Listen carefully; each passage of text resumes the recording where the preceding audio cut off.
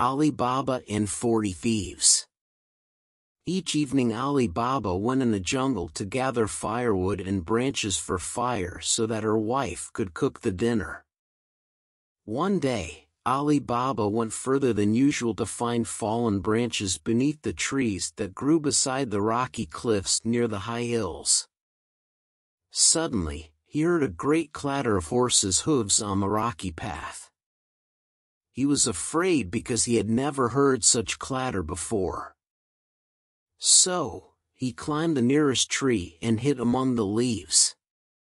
He was well hidden but was able to peer between the leaves. He was astonished to see a line of men on horseback, riding one behind the other. Ali Baba counted them as they rode beneath the tree where he hid. 1, 2, 3, 4, 5, and many more, until he had counted 40. Finally, the 40 riders reached in front of a cliff. They dismounted and removed the saddlebags from their horses' backs. Ali Baba noticed that the bags were full and heavy. Perhaps the bags are full of treasure, thought Ali Baba. These men are thieves and robbers.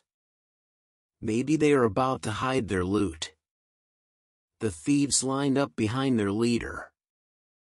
They were right in front of the steep rocky cliff. How silly! Ali Baba thought. There is nowhere to hide treasure here.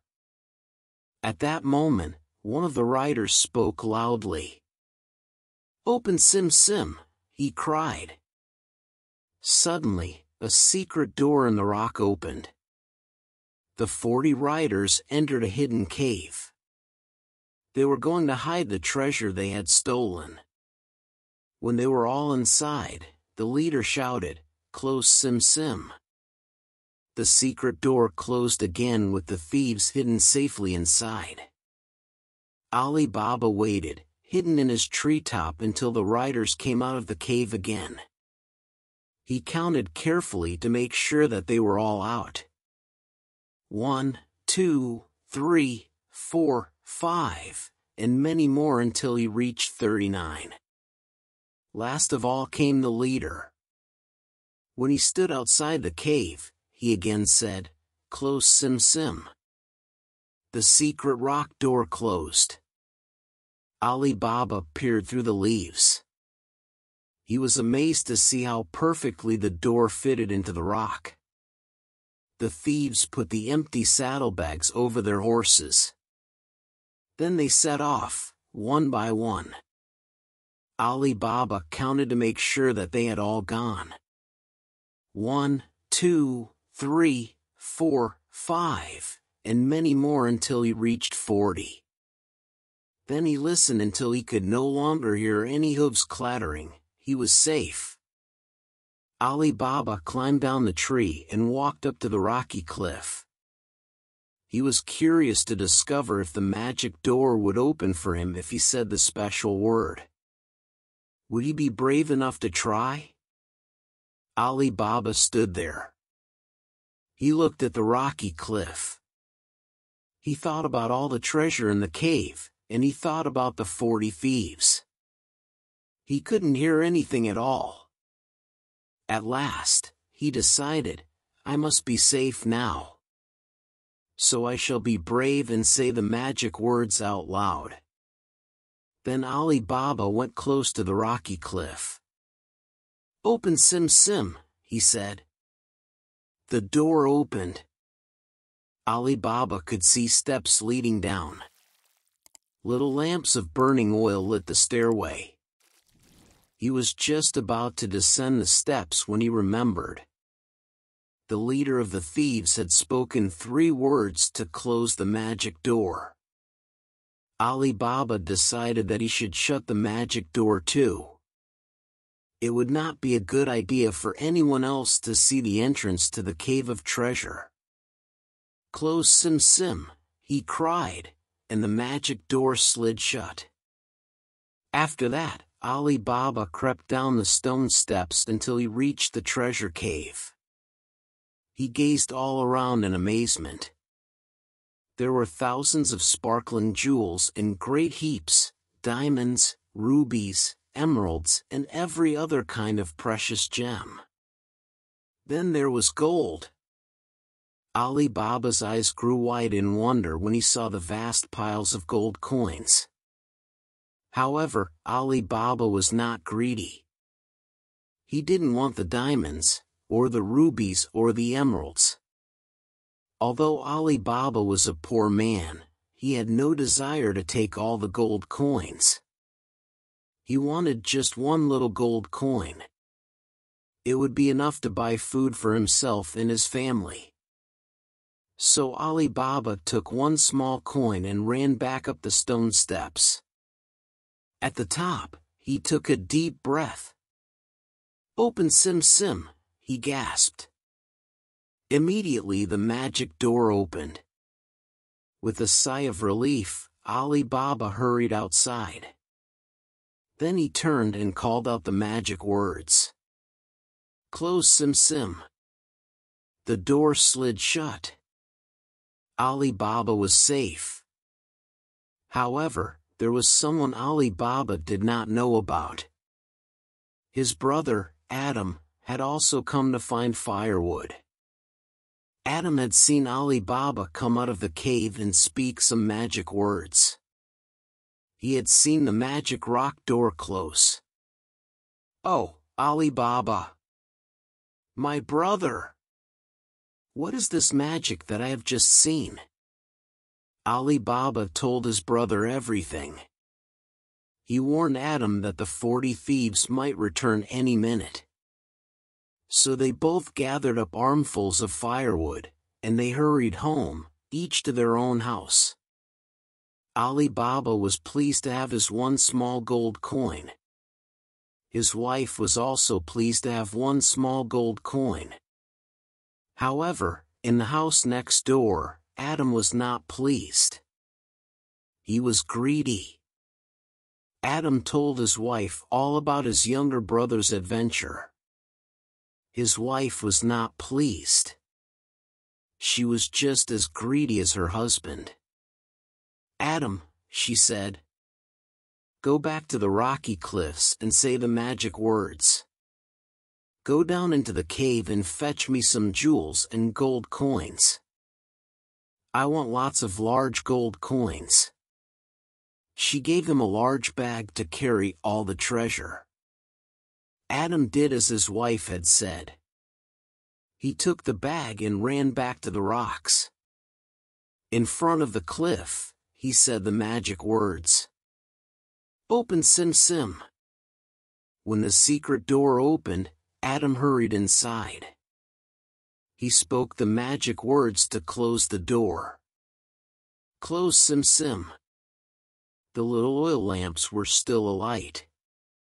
Adem was able to see the stairway that led down to the treasure cave. He ran down the stone steps as fast as he could. When Adem saw all the sparkling jewels and glistening gold, his eyes lit up with greed. He began stuffing gems and coins into his bag. It was soon filled to the brim. There was no room for any more treasure. Adem became so excited that something dreadful happened. He forgot the magic words. Adem ran up the stone steps and stood in front of the magic door.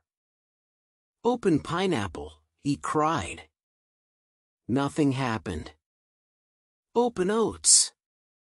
Nothing happened. Adem was worried.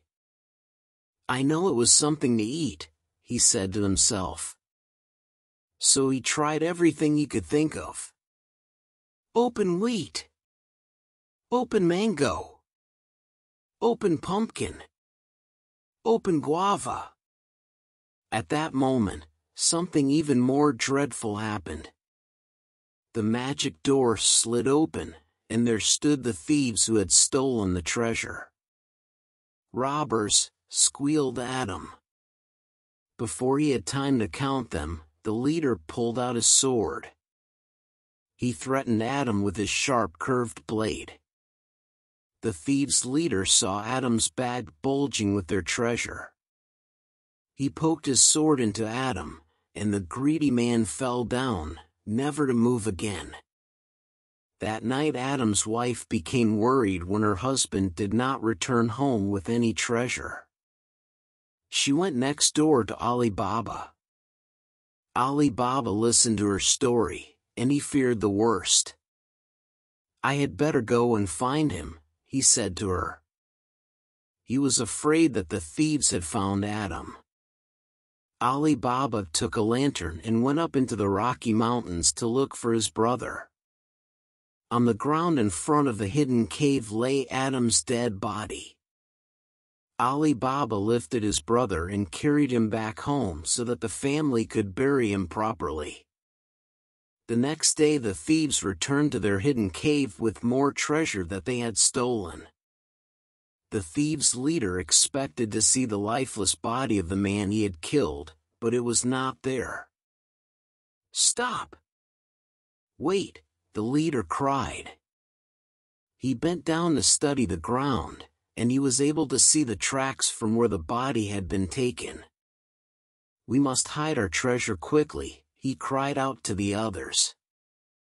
"I must follow these tracks.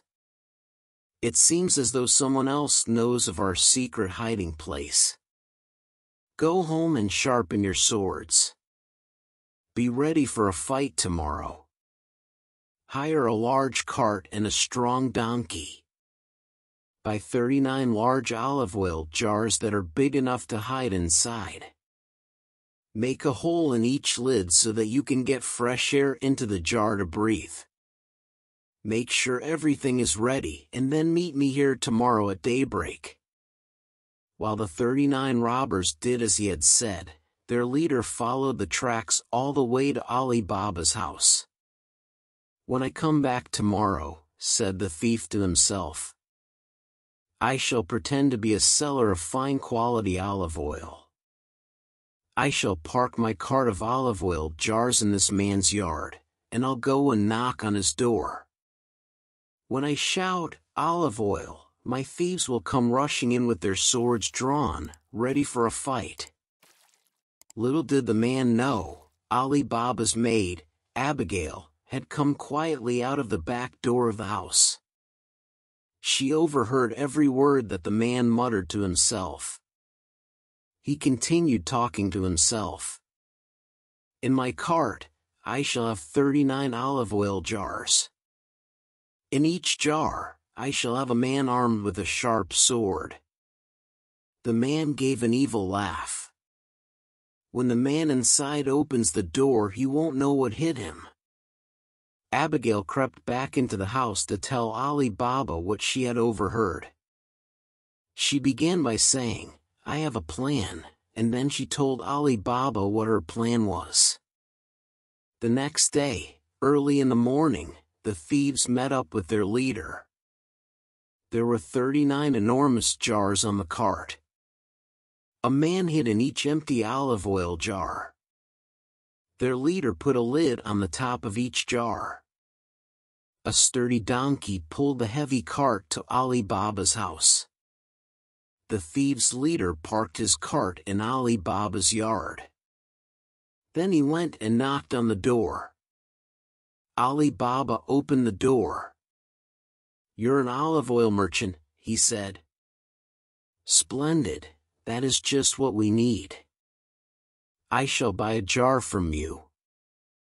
I will pay you a good price, but first, come in and have a drink with us." The man happily accepted a drink, but he didn't know that Abigail had put sleeping powder into the liquid. Abigail crept into the yard. She was carrying a dish of soft cheese, and she used it to plug all the breathing holes in the jars.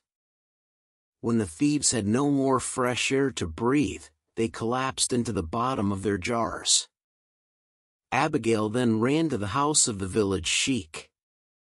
She knocked politely on the door and told her story as soon as she was taken inside. Evil men came to the house of Ali Baba. They came armed with sharp swords to kill him, but I have managed to trick them and trap them. They are the ones who have been robbing the travelers on the road to our village. They have been stealing from people in all the towns and villages near here. The sheik called on the guards. They went to Ali Baba's house and captured all 40 thieves.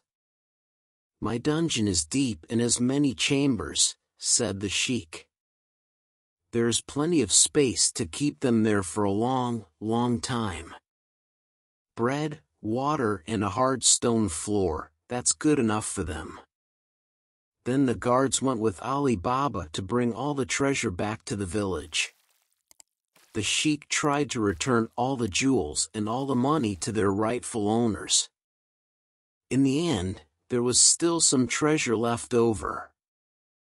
So the sheik shared what remained with Ali Baba and Abigail. Ali Baba's son fell in love with Abigail. She eventually married him, and so this story had a happy ending for Ali Baba and his family.